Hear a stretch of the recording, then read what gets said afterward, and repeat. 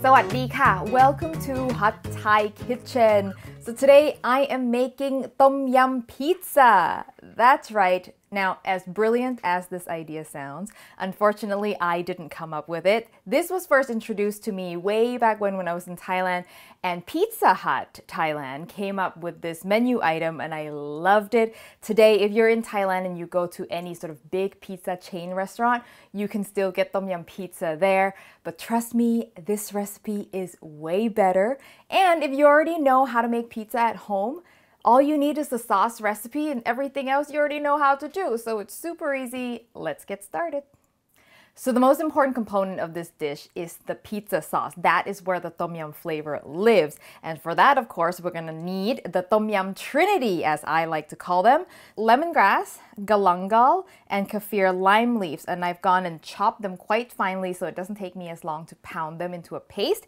And of course, being tom yum, if you want, you can make it a little bit spicy, add a Thai chili or two. Now I'm gonna go in first with the lemongrass. And I could just pound everything all at once, but I find that if I do a little bit at a time, it's actually a lot easier to get them fine.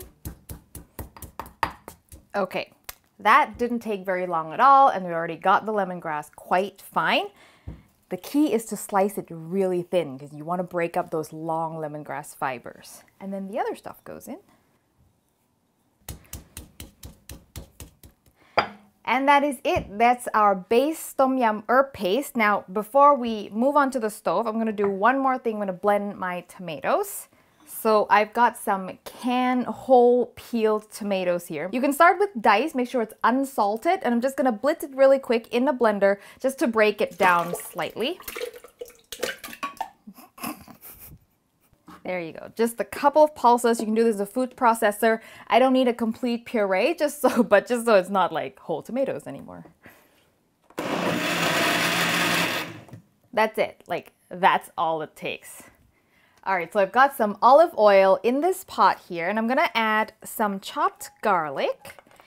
I'm gonna turn the heat on ever so slightly and let the garlic gently infuse into the olive oil. Olive oil does not have a high heat tolerance, so you don't want to ever like cook it on super high heat, okay?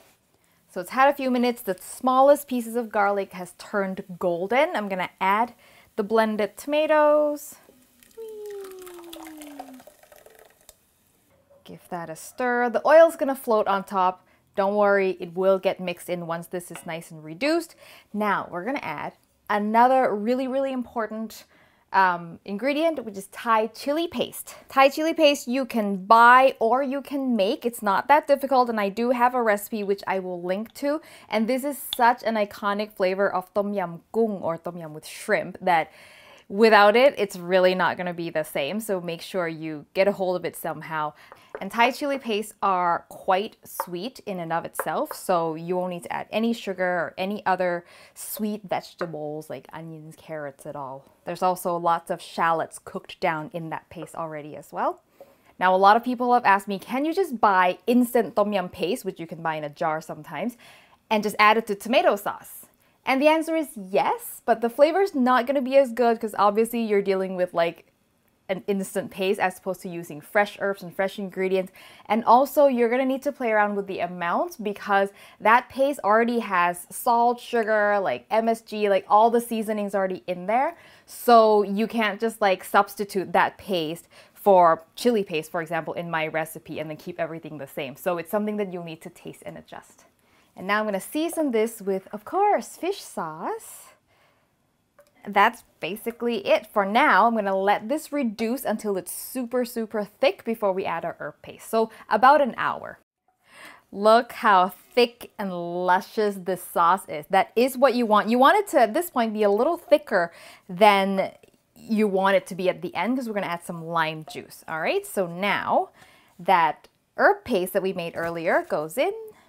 And then I'm gonna let this simmer just to infuse all those herb flavors for another 3 to 5 minutes. And I didn't add the herb paste way in the beginning just because I find the flavors are a lot fresher when you just add it at the end and you don't sort of like cook it all away. All right, so it's had a few minutes to simmer. I can really smell all the herbs coming through now. I'm gonna turn this off, and then add some fresh lime juice, which is super important for tom yum. You want that tartness, right? And then as you can see, it'll loosen itself up into a nice pizza sauce consistency. There you go. I'm gonna give it a taste.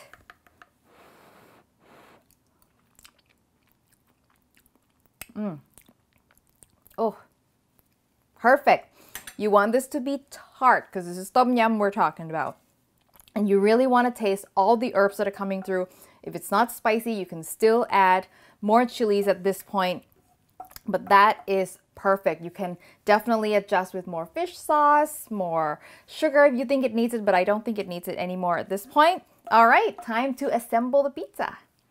So I'm going to show you how I make pizza dough, but if you already have a pizza dough recipe that you like, by all means go ahead and use it. Or if you don't want to make dough, you can just buy dough already made. Some stores sell them. Or buy the base already made if you want to make it super easy. But I just want to show you this recipe which I normally use. It's really quick and easy, okay? So I've got bread flour here in this bowl. I'm going to add a little bit of salt and a little bit of sugar, which is going to help the crust brown better when there's sugar in it. I'm gonna give this a whisk. Okay, once you get that thoroughly mixed in, I'm going to add some yeast. And when I make bread, I always use instant yeast. It's really easy to work with. You don't need to put it in warm water or anything like that. And then whisk that in. So to this, I'm gonna add some water and just a touch of olive oil. And the olive oil will help keep the dough tender. There you go. And then with my hands, I'm just gonna stir all this together and get a rough dough out of it.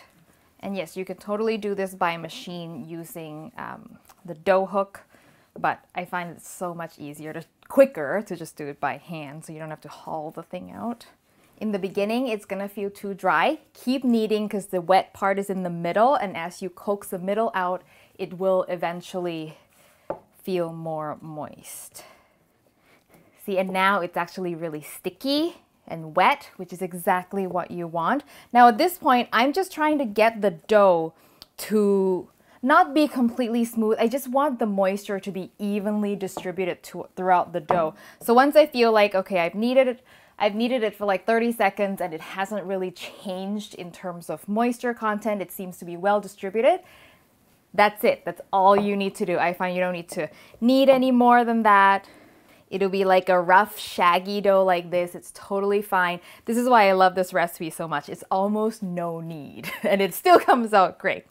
Okay, I'm going to cut it in half because that actually makes 2 pizza.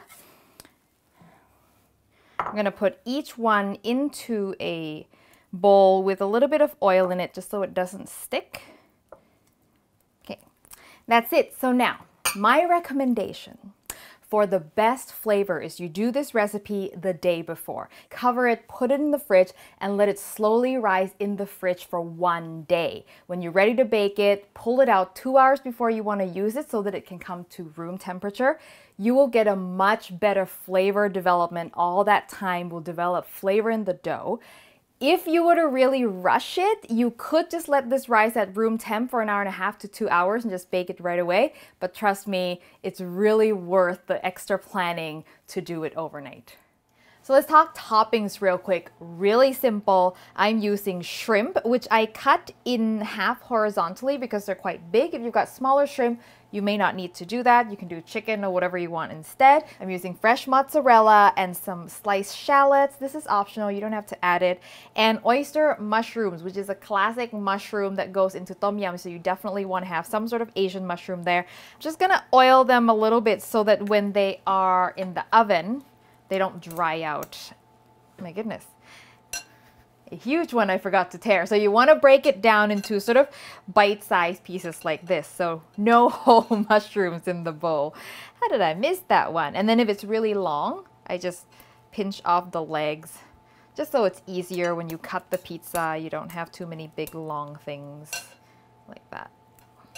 There we go. So I'm going to shape my dough right on the pan that I'm going to use to bake the pizza, so that way I don't have to transfer because we don't have the big pizza peels at home, right? So I'm gonna flour this quite generously.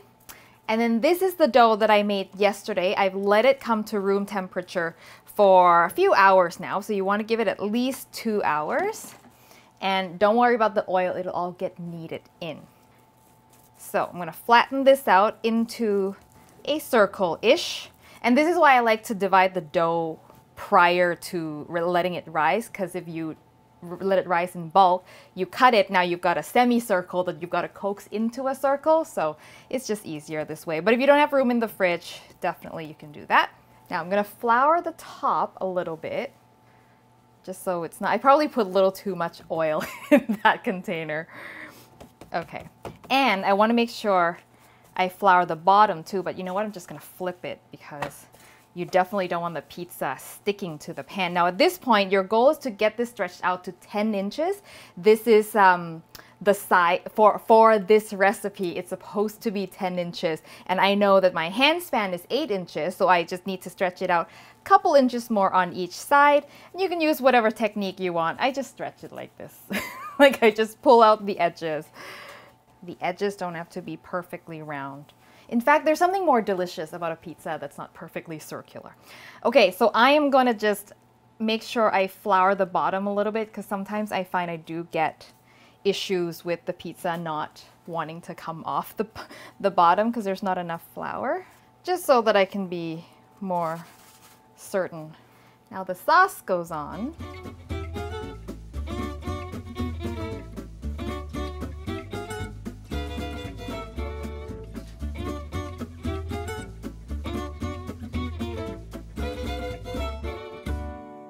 And that is it. Now, the way I'm gonna bake this, I'm actually not gonna bake it. I have my own way of making pizza that's a little quicker than baking.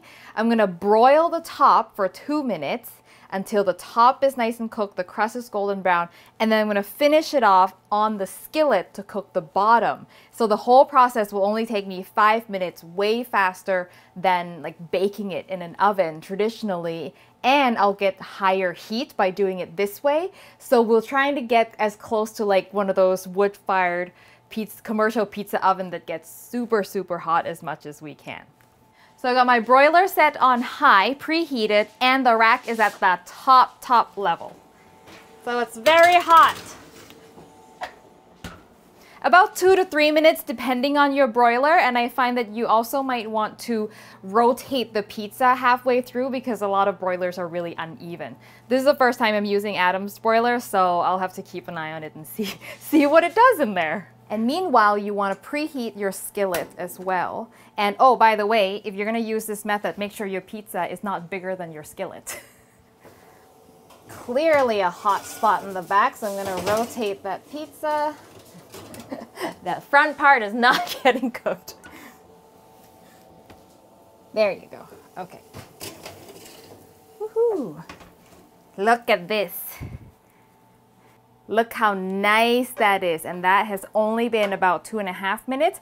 Ah, hot. So now I gotta hurry and transfer that onto my skillet. That's why it's important you flour the bottom, because I've had issues before where I'm like trying to coax this thing out and it's sticking and it's tearing. So that flour at the bottom is very important. So this is going to take only another 2 minutes. So all you're just checking now is just how's the bottom doing? Is it nice and brown? Maybe you can see it a little bit. Yeah, that's done.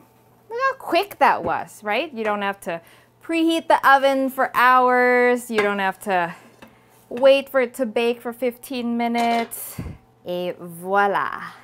Just gonna do 1 garnish of cilantro. You don't have to if you don't like cilantro, but I think it adds a nice color and flavor and freshness. Yeah. Look at that. And now you eat, and you want to eat this now while it's still hot.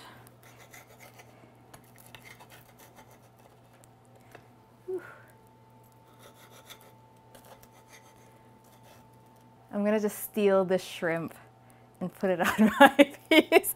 I probably could have put more shrimp, but that's okay. Check this out. Look at that. Nice. The thinness of the dough is exactly how I like it. If you want really thin, you can stretch this out to a 12-inch pizza, but I think this sauce is quite strong that it does need, you know, a little bit more dough than like the super, super thin pizza. Oh, it smells just like tom yum, but with that charred bread aroma. So good.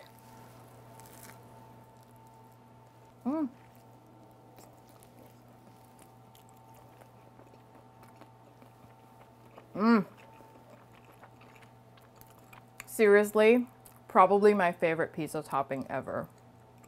Nice and crisp exterior, but tender enough that you don't have to fight with it. You know, sometimes the crust is so chewy, you're like fighting with it.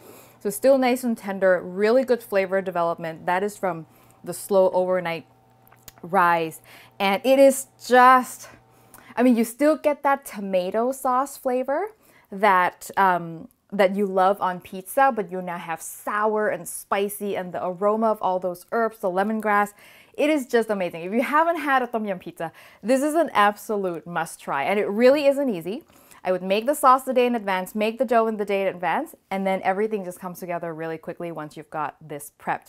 So the recipe, as always, will be on hotthaikitchen.com. And if you want to join us on Patreon, where you'll get some bonus content, extra videos, and early recipes, I'll put the link with all the info in the description box below. And when you make this recipe, send me a photo. I definitely want to see it on Facebook, Twitter, or Instagram.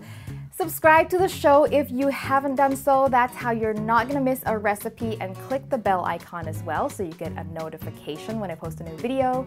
Thank you as always for watching, and I will see you next time for your next delicious Thai meal.